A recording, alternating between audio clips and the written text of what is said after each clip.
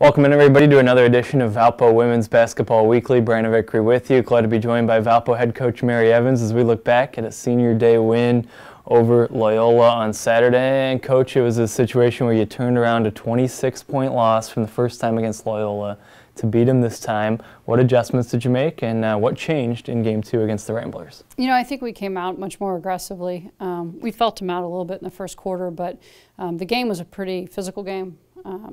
Very aggressive game, and I was really happy to see our team kind of match their physicality and their aggressiveness. And you know, I think defensively we're a lot different team than we were on January 6th when we played them first.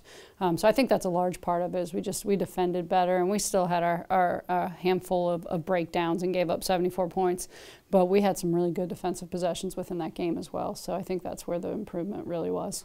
It was unique in the sense that all 5 starters, I thought, really played well in that game on Saturday, all 5 in double figures. So what was it like to get that type of balance from your team? It was fantastic. That is what we want Valpo basketball to look like.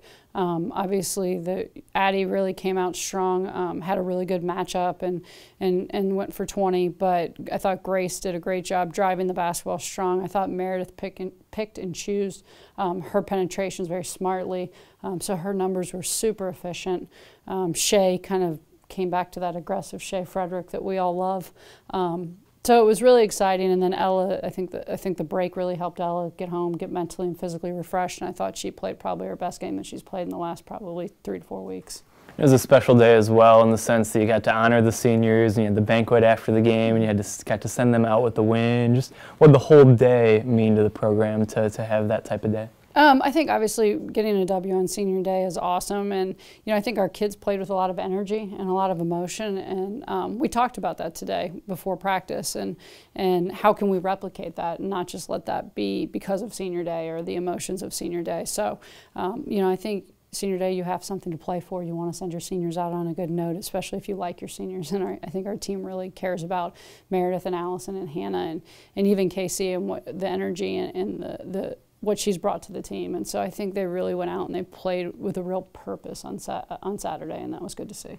A year ago we sat here and I talked to you about the fact that you would have to recruit your own team again. And now almost a year later, and listening to some of the seniors talk after the game on Saturday, it seems like that's happened. What's it been like to build the relationship with your current players, especially that senior class as a first-year head coach? It's been awesome. It's my favorite part of this, is kind of getting to know them and hearing their stories and hearing their aspirations and their dreams and you know, it's really cool. I mean, Casey was gone on a mission trip all last week, and she spoke to the team. She did a presentation today that we started with and spoke to the team of her experiences in Mexico City and what touched her and how it was such a life-changing event for her. And to me, that was my favorite part of the day. Like, practice was good. I thought they brought great intensity, but listening to her and what experience she had in Mexico and how that's changed her forever moving forward was probably the coolest part of the day for me. And so, you know, I'm glad that we've been able to do it as quickly as we have, and I'm fortunate to have walked into a situation with really good, high-character kids that have allowed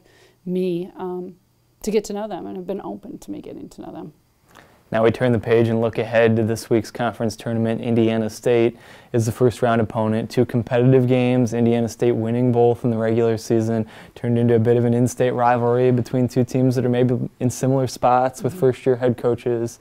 What do you anticipate from this matchup on Thursday? A very physical game. I mean, Indiana State is extremely aggressive. They're a really good defensive team. They're a really strong rebounding team, and we've got to come out with the mentality to go blow for blow with them and to guard and to rebound and to box out every time and to get on the floor for loose balls and do all those little things, because if we don't do them, they will do them. And I think in both games, especially the game at Indiana State, I think that was a large reason of why we didn't win the basketball game. And so we have to match that in Moline and to give us an opportunity to be in the game. You've had success in conference tournaments before in your career as an assistant coach, certainly. What are some keys to going into a tournament situation where you have to play several games in a row and being successful in a spot like this? You know, I think for us it's being able to have had those experiences in the course of the year, and we did that. We went to Morehead State. We played back-to-back games. there, and you know, we can lean on those experiences. We can lean on that time that week where we played that number of games and that stretch, and know that we physically can do it.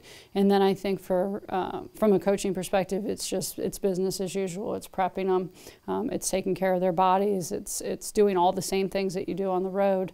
You just have a more condensed time frame, and so that's our plan, and we're going to go there. And I know the kids are excited to get there, and they're excited to compete. Good luck this week. Thank you. There she is, the head coach, Mary Evans. Exciting week, tournament time. It's a 4 p.m. tip. You can watch it on ESPN Plus on Thursday from Moline, Illinois, as Valpo takes on Indiana State. For all the latest in Valpo women's basketball, check out valpoathletics.com.